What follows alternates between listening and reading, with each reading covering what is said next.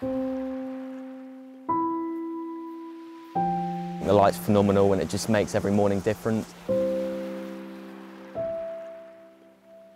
6 a.m. on the beach at Felixstowe.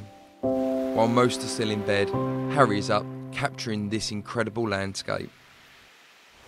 I love the creative potential that photography or any art form can do because of how, well, anyone can take a picture, but it's how you really make the picture happen, and I think that's just the best bit about it. The 16-year-old has taken photos across the east of England. The fields of Suffolk, beach huts in Brightlingsea and the North Norfolk coast are just some of the landscapes featured in his work.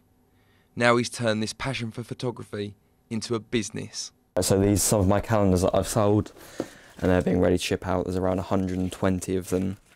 As well as calendar and print sales, he teaches one-on-one photography workshops. The 16-year-old uses Instagram to showcase his work and promote his company. His mother is incredibly proud. You see some of the photos that he's done and you just think, wow, that's just incredible. He's started up a business on his own without help from us, and it's incredible. He is incredible. Back in Felixstowe, he has another photo to add to his collection. If you love what you're doing, you never work a day in your life. And I think that is definitely for me. I don't find this a job. I love every second of it.